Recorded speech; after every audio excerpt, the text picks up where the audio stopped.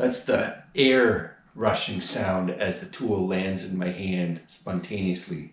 G'day folks, it's DIY Guy 123 here, bringing you another do-it-yourself video. Today, we've got a new tool in the shop. That's always an exciting day. The tool I'm going to demonstrate today is a brand new XTOOL IP819. This is a brand new line from XTOOL. The IP stands for... I'm quite familiar with the XTOOL D7. That's the air rushing sound as the tool lands in my hand spontaneously out of nowhere. This tool, great tool. I've had it for, I don't know, 3 or 4 months now. I've used it to fix a whole pile of things. It's already paid for itself a couple times already. And if you check my channel, I've got a few videos on how to use it and some of the cool features about it. So when I was working with this tool, I had some questions. I asked the customer service team at XTOOL. They responded quickly and completely. I thought, I'm enjoying this experience. I got chatting with them, and they asked me to test the IP819. So full disclosure, the D7 was purchased, but the IP819, this is a sponsored video by XTOOL. So just want to be transparent about that and tell you exactly what I think. And no, at the end of this video, I'm not going to beg you to buy the tool and tell you it's better than every other tool. I'm going to give you a fair review about it. But I'm not so interested in the review. I'm going to just tell you how to use the tool. What I'm going to do is show you what's in here. I'm going to get it hooked up.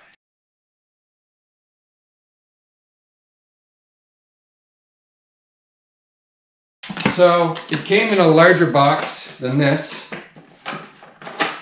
and some packing foam or whatever around it, and comes in a handy case. Pretty much the exact same case as the D7, only this one's black. And I can already see an improvement they made over the D7 case with some Velcro straps to hold the actual tool in place. That's smart because with the D7, it's not a big deal. I have to hold the tool in the top case and kind of close them together. This, I won't have to do that anymore because of the Velcro. So nice touch there. There's a QA certificate and a manual and some other stuff. I feel that this is probably close enough to the D7. I'm actually not going to read the manual, which is unusual for me. Usually I read the manual cover to cover. USB cable for charger. I had fed back to XTOOL that they should not have these things connected when they ship it, because it was confusing to me how to get the European adapter off of the USB charger. So anyway, looks like they've taken that advice, and oh, that's it. I guess it's on there. It just fits in a groove and rotates a little bit. So that's ready to go. They've got a cable here. This is an improved cable over the D7 because it does not come with a separate adapter that has to clamp onto there. The D7 cable looks like this, and this connector screws onto that connector. One time I was testing a vehicle and the OBD2 connector was under the dash, and I pulled the cable and I'd forgotten that part in the car, and they drove away and I had to get it back. This is a much improved design to not have that extra adapter.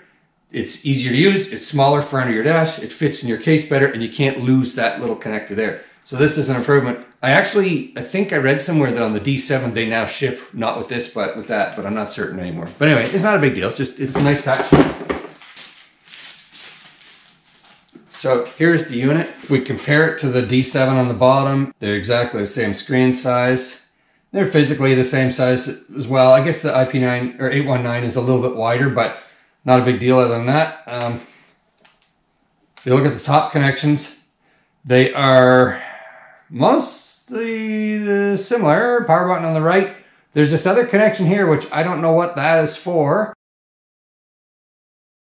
This is the connection that goes to the OBD2 port. There's the USB connection. And now on this D7, it's the micro USB. On the IP819, it's the full-on rectangular USB. They both have a speaker in the back and a microphone.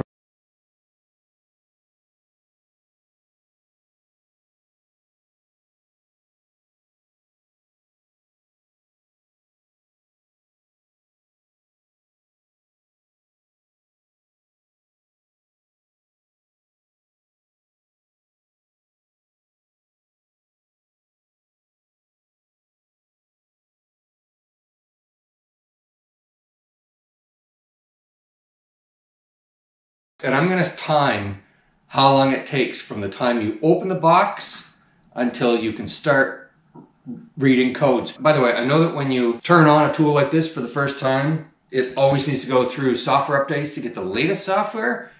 That can be a lengthy process. Out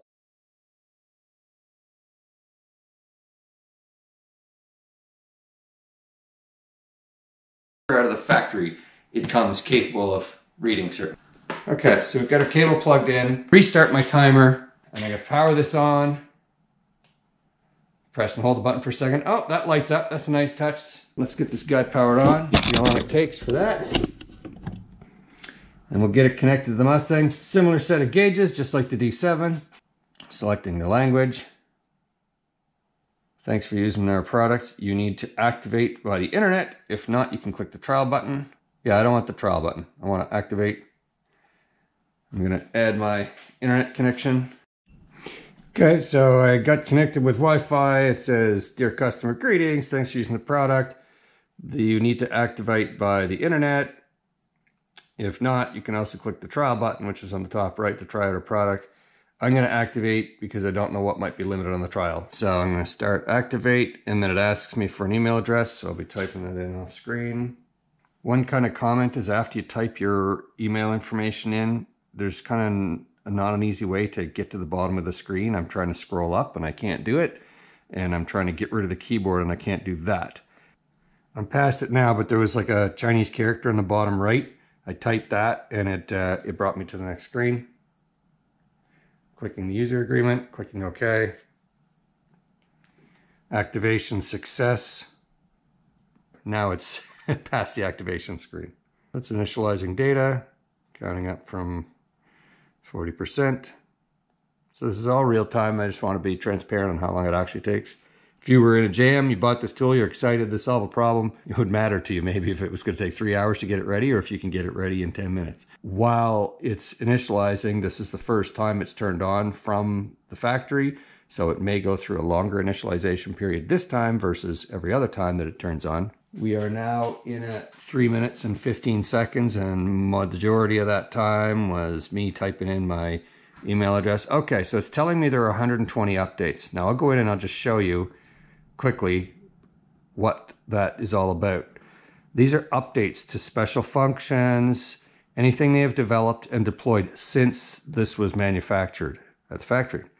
Now, I'm not going to go and do those updates right now because I want to get right on to checking codes. I just want to show you that we can quickly get ourselves organized and start reading codes with this thing. So,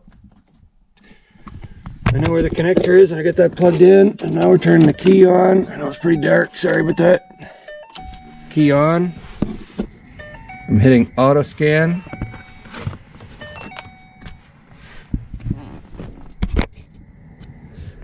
Oh, it identified the Mustang, that's good. Knows what it is. Automatic scan. Now it's scanning all the modules on the car. A couple failures. It finished scanning all the modules. There are 15 in this car. There's failure on the ABS. We can diagnose. Actually, let's do this. Let's do a DTC report, and this shows all the codes right away. So there's an ABS steering angle sensor problem. There's a APIM control module problem, and then power steering voltage of the battery problem. So boom, code's there. Let's check what time it is. We are looking at under 5 minutes. In less than 5 minutes, if you happen to know what your email address is, you're going to have codes read from your car. So this is just the introductory video. I'm going to do several videos showing how to use this tool, but this is intended to show you how fast you can take an XTOOL out of the box and get it reading codes. First of many videos. Stay tuned. Subscribe to my channel if you want to learn about the D7 and the D8 and other types of scanners that I'll be looking at. This is an interest of mine, and if it's an interest of yours, you'll want to subscribe. Take it easy.